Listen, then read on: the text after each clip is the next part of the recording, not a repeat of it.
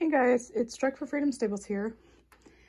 And like I said in my last video, I was going to do some reviews of the 2021 models that I got while I was on vacation.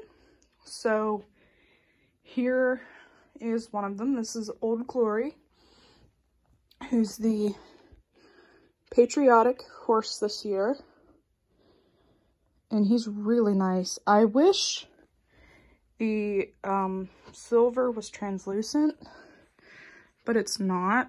But he is, and he is so pretty. I don't really like Esprit, but I like him as a decorator. So he's a really cherry red, and it's really pretty. And of course the blue is just drop dead gorgeous as well. I named mine, he doesn't have a name at the time of this recording, but I think I'm going to name him American Victory.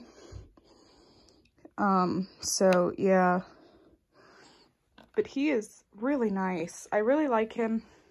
He is much darker than the other decorators that Breyer has done. And I like that he has more red on him than the other ones. He still has the bug eyes, which honestly, I wish they would have just left them red. But that's just me. He's got a hair on him. Sorry, he's dusty already.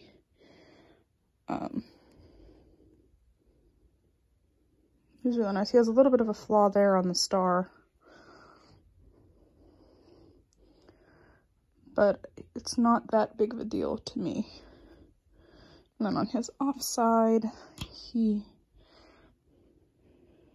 like I said, is just really dusty. But I really like him.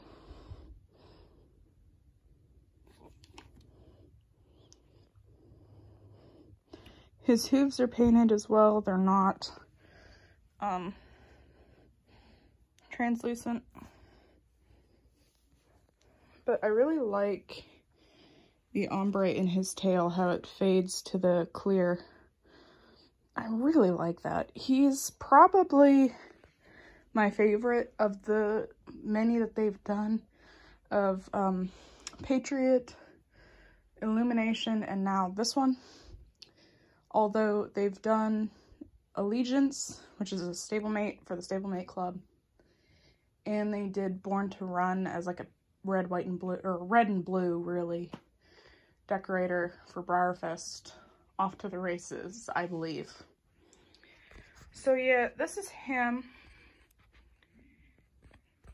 I would recommend getting him, even if you don't really like the mold, because I can't stand the Esprit mold. But I just really like how he's done.